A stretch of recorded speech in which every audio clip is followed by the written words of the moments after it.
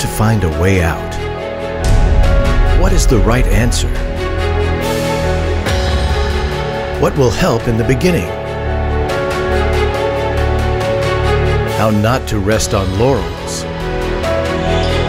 How to deal with failures. How to unite such different people.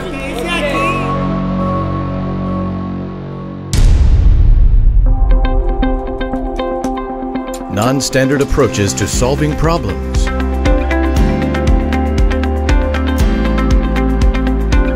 Medicine, physics, economics, agrarian technologies, law, sciences, chemistry, humanity, modern languages, ecology, mathematics, hospitality, business and tourism, space technology, engineering technologies.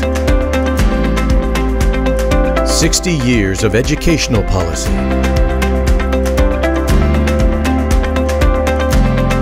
165 labs, supercomputer.